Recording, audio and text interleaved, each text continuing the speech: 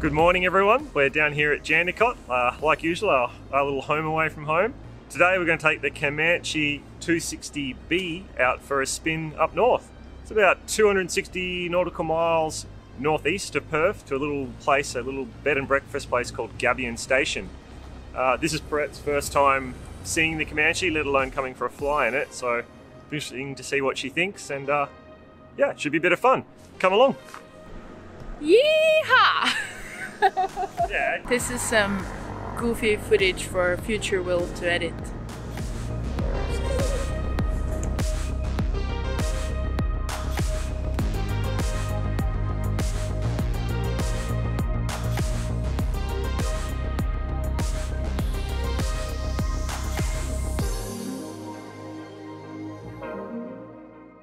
Welcome back everyone.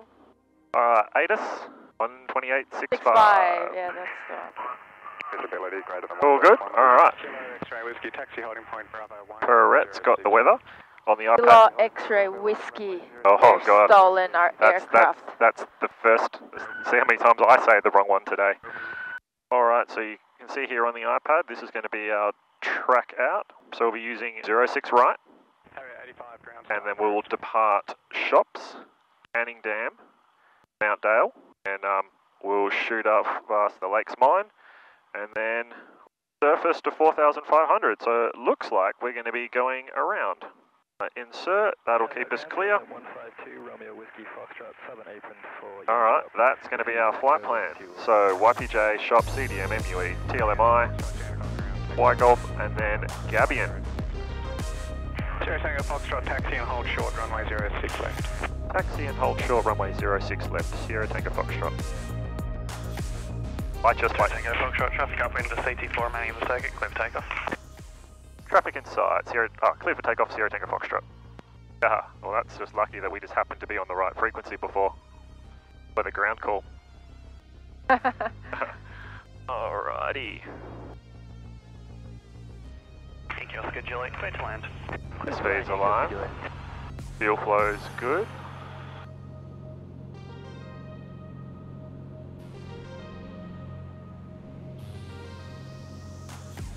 Up the brakes. You're up. What's your climb speed in this plane?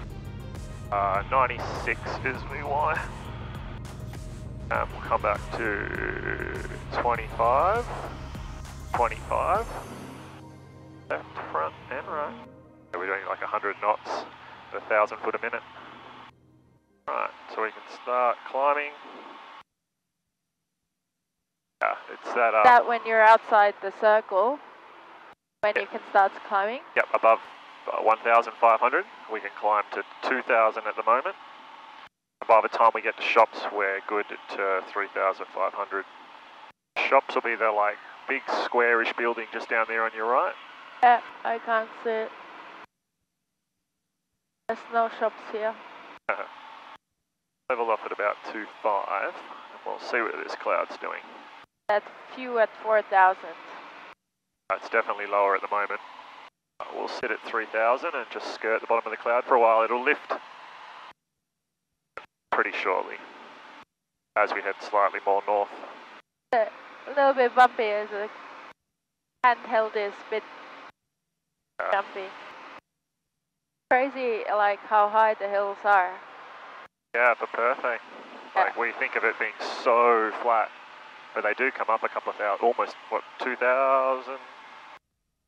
1,500 feet, something? Yeah. Looks about 500 below us.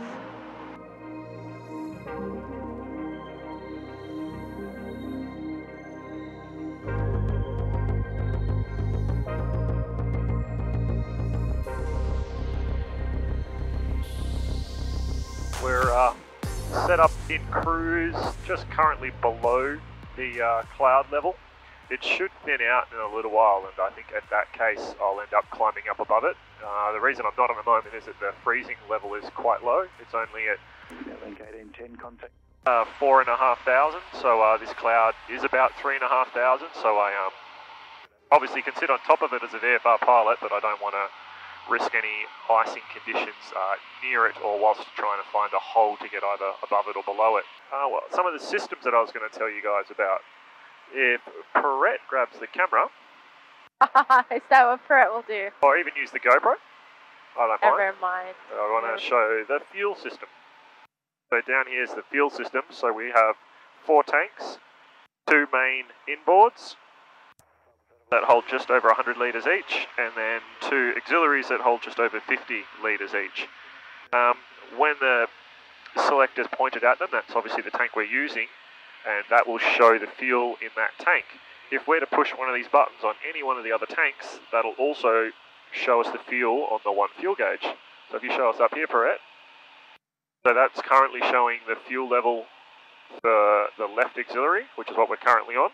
If I push the button for the left main, it's only a very slight drop, actually barely noticeable, but that'll be showing the left main. If I let go of the button, I'll have to show you that again later, but that's how you sort of check the fuel systems anyway.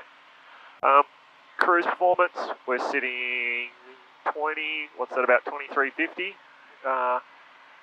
RPM. Manifold pressures 24, 23.5 inches. That's giving us 62 litres per hour. And we're currently doing 140 indicated. That's giving us a TAS today of 153 knots. So we've basically got no wind whatsoever. Our ground speed's 115 knots as well.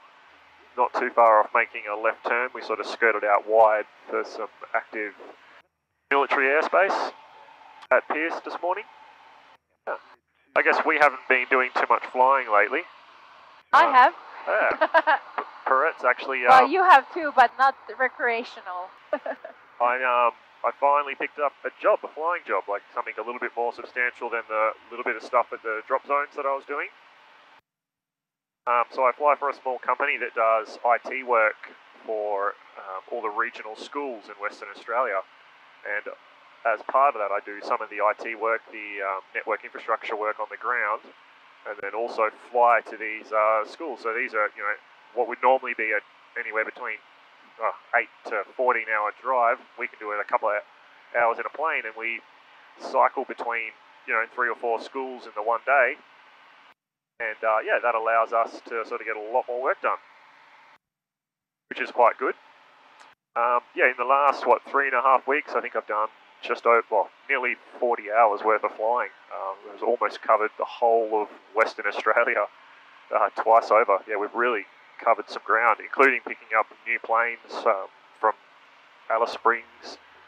I've been very, very slowly doing my RPL, but I'm in very initial stages of it. So yeah, I wouldn't call it really doing it, but I have been actually flying from the left-hand seat recently a little bit, so that's exciting.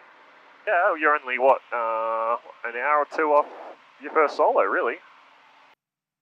Who knows? These circuits, they're just impossible. They're so hard, the hardest thing ever. So you're only a couple of hours off your first solo, which is pretty awesome. And you can get out there and do some solo circuits. I would feel so lonely in a plane. I don't know. I think when I started it, I never really thought about that I would have to be in the plane alone. Like I don't know, because we always fly with you or it's with someone. So the idea of doing the solo flying is a little bit intimidating. I'm like, I have no one to talk to. That would be so weird. Yeah, absolutely is. And I think all pilots go through it, to varying degrees. What is this autopilot doing? The autopilot in this aircraft. It's just an older autopilot. I probably should just put it on heading mode, but in nav mode it seems to wander a little bit. It'll get not much, within a mile off track, and then all of a sudden it makes a big bank like that. Gets back on track and then does another really aggressive turn back. Yeah, we'll see how it goes. It does maintain altitude really well, but if it starts doing it a few more times, I think I'll just put it in heading mode and point and shoot. We've got about an hour and 10 minutes of cruising along here, skirting the clouds. We'll bring you guys back if I decide to do anything different. Otherwise, yeah, sit back, enjoy the scenery, and we'll see you as we get to the station.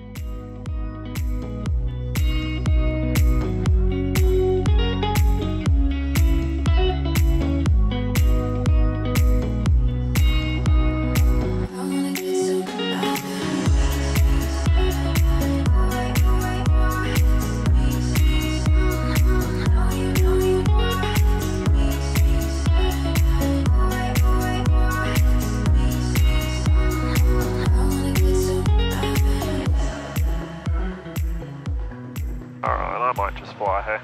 Yes, please. In the meantime, we've discovered that our autopilot's potentially drunk today. We've Yeah, it's a little, experienced all sorts of funny flying whilst observing the autopilot do its thing. But we're basically about 10 minutes out now, so I'm starting to descend, sort of, kind of. yeah, what are we, 25 miles now? Basically almost direct south of the field, 4,500. 2,100 is circuit. Doing a left-hand circuit, so you can, where's the homestead, which side of the airfield? Is the northern side. Northern side, so you're going to overfly the airfield. Yep, so we'll aim for midfield crosswind. We'll just drop down to circuit altitude. We'll be able to just confirm what the wind's doing. We have a pretty good idea because we can sort of tell from a strip that's not far away. And then we'll make a left turn to join downwind. Funny, there's no like great way to like the Cessna. You can kind of like rest your arm here, but these control columns are so far forward that they are not like super comfy in cruise. At least for me, I probably could put my seat further back, I suppose. But So what's the landing speed plane? VREF. So over the numbers, effectively, we want to be 76. Okay, so quite like a little bit more than a Cessna, but similar. Yeah, I mean, it's about, what do you aim to be over the numbers in your 172? 65, yeah. 70. Yep. So it's like flapless. That's flapless. 70, Yeah, 75. Yeah, there you go. Short finals, 80. Okay. Base, 90, somewhere there. Okay, so a bit faster than a flapless 172. Yeah, a little bit. Alright, so we're starting to descend. Com 1, talking and squawking. Gabyon Station, Sierra Tango Foxtrot, Comanche is 10 miles to the south, 4,500 descending 2,100 with a circuit time 03. Gabyon Station. I think I already see the strip. Yeah, the gravel bit. Yep, yeah. which makes sense, so that'll be 16 back towards us. Yes. So we'll swing out to the left a little bit. So there's a nice main road off our left here that's running east-west. Sorry, that is, yeah, east-west, which was a nice lead-in feature. I thought it was, I don't want to jinx it, but I thought it was going to be bumpier down here. Don't jinx it. 2,100 for 1,100. We've got runway 16, 1,100 metres. And we're on 126.7, keeping an ear out for anyone else. Yeah, you're basically, with this landing direction, overflying it anyway on approach. Yeah, close enough. I'm sure they'll hear us. We'll bring the rest of the mixture back in. Oh, it's very hard to film. Like drunk video. I'm sorry. I'm sorry for people watching, and I'm sorry for Will for editing this. Makes it hard when it's bumpy like this, doesn't it? Yep. Camera don't know what to film at all. Alright, we're below our gear operating speed. Feel some drag from here coming down. Oh yeah. We have a green light, and I felt the drag. That's about all we can check in this aircraft. We'll get first stage of flap in, help us get slowed down. Where was the windsock here? Can you see it? I do not. Gabyon traffic, Sierra Tango Foxtrot turning downwind, runway 16 full stop, Gabyon Station. Yeah, we have a tailwind here for sure. So brakes, I've got pressure, undercarriage is down and indicating, mixtures all the way forward. Flaps, I've got the first stage in, we'll throw the second stage in on base. Instruments, all look good, we're happy with runway heading. Switches, I'm not going to put landing lights on out here. Harnesses, we're both secure. Right, we're looking for about 90 knots. Alright, second stage of flappers in. Alright, puff. Pitch all the way forward, undercarriage, green, third check down and indicating. Flaps are landing. Fuel, we're on the fullest tank. Has it always alert for terrain? Yeah, just because this isn't an airport that's in the terrain database, so as far as it thinks, we're just landing in a paddock, so it's saying terrain. Okay. Right, so we're holding about 80 knots. Short final, a little bit of sync. Cars driving to the airport. On the edge of the runway.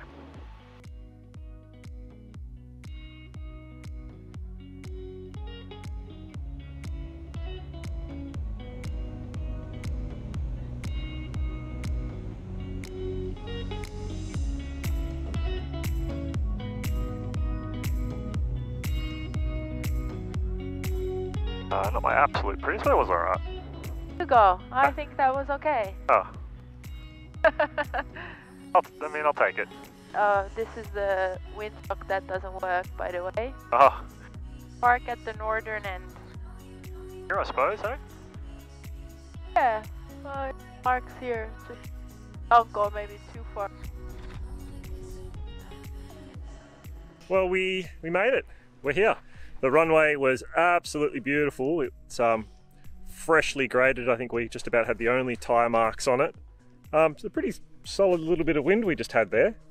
Probably the videos never do it justice, I guess, but it was alright. I haven't landed that plane in longer than I probably want to admit to Perret, but it wasn't too bad. Alan came out on the four-wheeler and met us, and he's just taken our bags and is taking them back over to the shearers' quarters. Yes. That's where we're staying tonight. Yep. But otherwise, welcome to this little bit of a, what do you say, Australian paradise, Gabyon Station.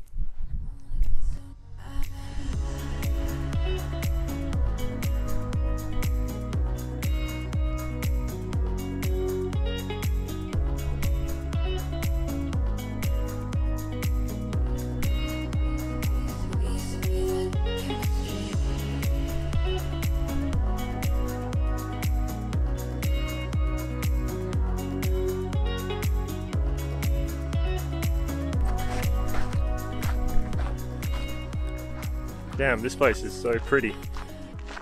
This time of year, everything's still really green.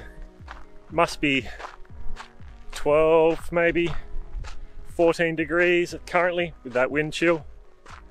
Not a cloud in the sky. We've got away from all that stuff in Perth, and we should have 3 or 4 days now of blue sky. Be a cold night, so I'd say the nights are going to get down close to 0. Come in. Yes.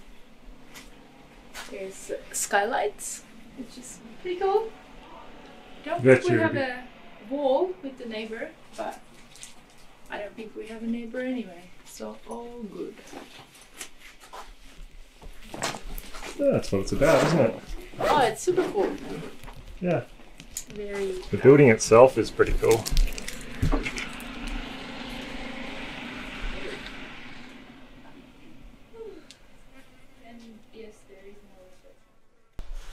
The communal camp kitchen. Beautiful, beautiful old, well, this building's been done up a little bit, but beautiful old original buildings.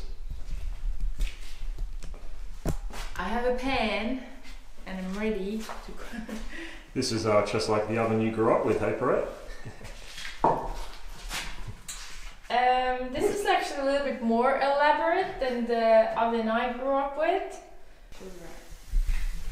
So we actually had to go and borrow a lighter. There was no matches or lighter in here, first issue. So if you come here, make sure you bring your own one.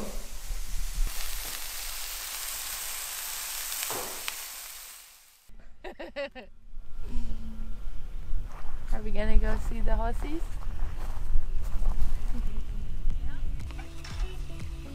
Oh, they're beautiful, aren't they?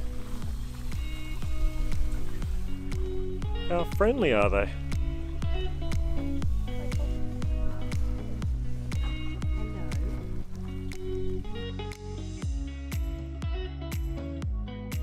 Got our couple of glasses of wine, the fire going, some marshmallows and biscuits, and I think we're going to settle in for the night and relax and watch the sun go down.